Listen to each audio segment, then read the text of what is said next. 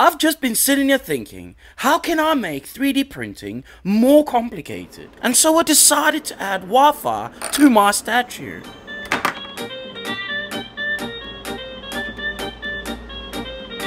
This is Groundeffected, my name is your dad, and welcome to Marvel's version of a Space Marine.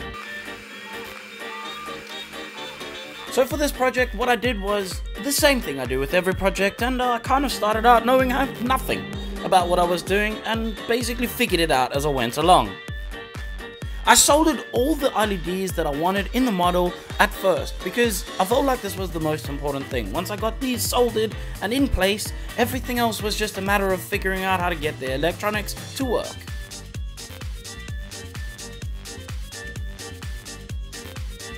There was a lot of fiddling and a lot of playing with computer programs and all sorts of things, which was absolutely unnecessary. In the end, we ended up using WLED, which is basically an app that you just literally install to an ESP32 board, and the reason you use this board is because that's the board that WLED asks you to use. And it also has Wi-Fi.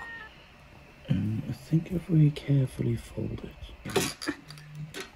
Woo! It went in. Oh, it went in. It went in. It went in. I don't think it needs to be twisted. You know why it does? Because of perfectionism? Yes, that is exactly why. Also, do you know what I'm thinking? Do you think we're dumb? I should have painted it silver. What silver? The inside. Nah. It's going to be bright enough anyway. I think it's going to shine straight through that thing. Yeah. This is like I'm working on the real Ironman. Of course, during this process, there was no ways I was gonna be not playing with my Iron Man. If you made an Iron Man that lights up and you wanted to make it do cool things, you would probably do this too.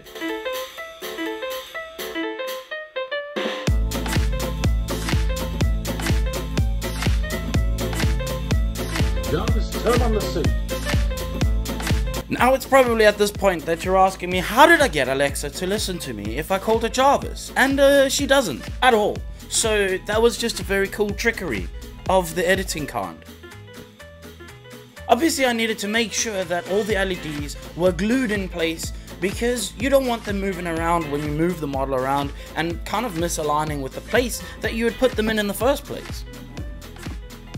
So for gluing the LEDs, the best thing I can suggest is to use something like a 5-minute epoxy. And the reason that I suggest this is because usually CA glues have fumes that come off of them, and this can sometimes hurt your components. Now in order to paint this beast, I'm going to need to cover up all the LEDs and try and protect the electronics as much as possible. Painting of this model was pretty simple and straightforward really. I started out with a black base as usual. I got my Chaos Black from Groundeffected Studios. So basically I just went downstairs and got it. This video was sponsored by Groundeffected Studios. I have a studio which is called Groundeffected Studios, and in my studio we have models and 3D prints and Games Workshop and paints and all sorts of things that you can buy. If you would like to check out the link in the description for my website, you can also come visit the store and see all the models and things that I've painted. Okay, not all of them because some of them have gone to customers, but you can see most of the projects that I've made on this channel in store, in person, when you come and buy some stuff from the store. Thank you for sponsoring this video, Groundeffected Studios. It makes me very happy to be a part of the family.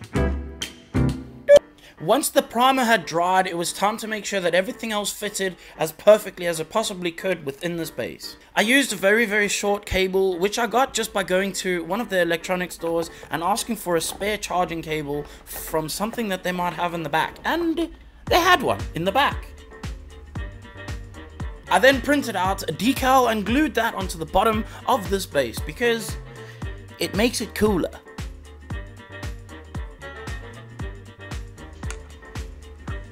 And then I dry brushed the base with just a dark silver, and I used a light silver to highlight that, and that was pretty much the base done. I don't want to overdo it because in this case we've got a light in the base and that is going to draw most of your attention anyway.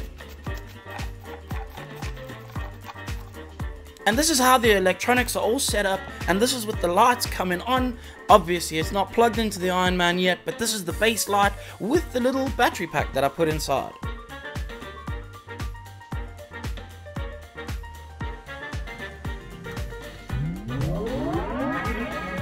Now, in order to paint the Ironman, I needed to make sure that there was some way that I could protect the smoke that he's standing on.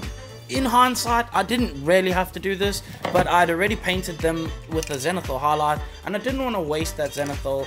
At least this was the best way I could think to do this in my mind.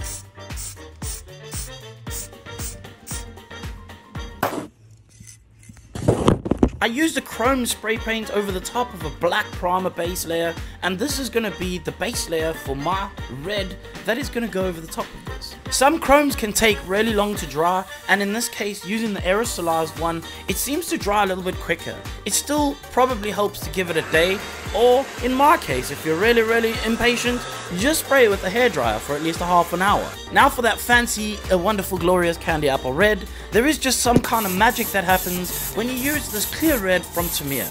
It is glossy. It dries glossy. So this already helps you with the fact that Ironman is meant to be glossy.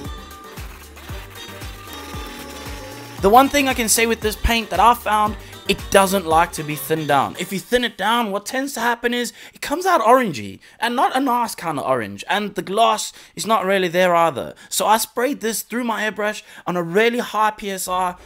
Almost used the whole bottle of that. Friggin' heck, bro.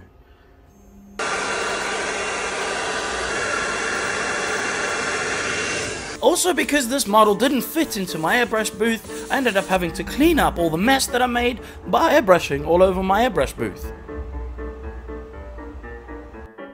And after a little bit of setup with pushing some buttons and getting old Alexa to look for my new device that I had created, I managed to get her to listen to me when I asked her to turn it on and off.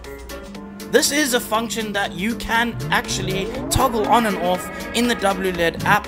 If you have any issues with this, then it's probably best to join the WLED Discord group, because I have no idea what I'm doing. This was just luck, and it worked out, and I'm not complaining. For the helmet, what I did was I spray painted at first his gold, and then I masked that off with masking tape. In order to get the edges clean and crisp, I used a very sharp brand new blade, and I cut out the masking tape that I had stuck down. Once I was happy with that overall look, it was time to spray black, and after the black, it was time to spray a chrome base coat over the top of that. After I'd sprayed the chrome, I sprayed that clear red, and then it was time to unmask this. Make sure if you're doing anything like this, it's probably best to give it a day between unmasking, but if you're impatient, use the hairdryer.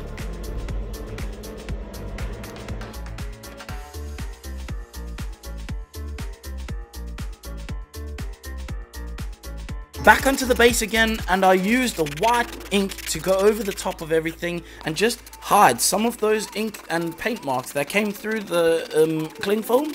And once I'd done that, I used a little bit of a dirtier, yellowish sepia kind of color just to spray a bit more color into the dusty part of this base cloud. And then I used a bluish grey to create a little bit of warmth and separation from the dust and the smoke coming out of Ironman's boots. Working on the model after you've gloss coated everything and it's shiny like this is extremely difficult. And the only thing I can say if you are doing something like this is just have patience. You need to put probably 2 or even 3 layers down. I find myself just working those metals over the top of the paint as much as I can until eventually it starts to stick. Once one layer sticks, you can paint a good solid layer over the top of that later. I worked on a load of the details on the Ironman. Some of the trimming is a little bit awkward to get to, but as long as you take your time and pay attention to where the trimming is meant to be, you'll probably get most of this right. This is the Ironman Mark 7 suit, sculpted by 3D Wicked. If you wanted to get this file, there will be a link for 3D Wicked in the description below, but also, if you were looking for information about this, just look up Mark 7 Ironman suits on the Google machine, and there will be a lot of pictures to follow.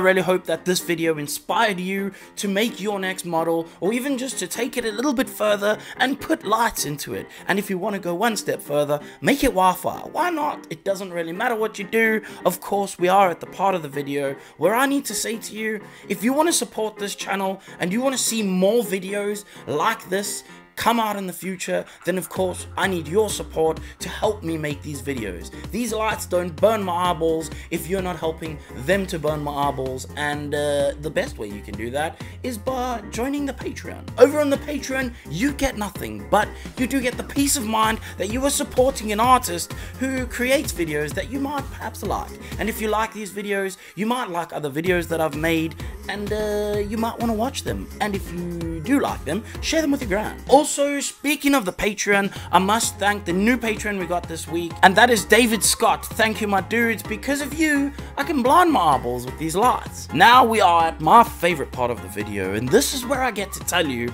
if you don't like what you see on my channel or in this video, then the best thing you can do for me and for you and everyone in the world is just please f*** off.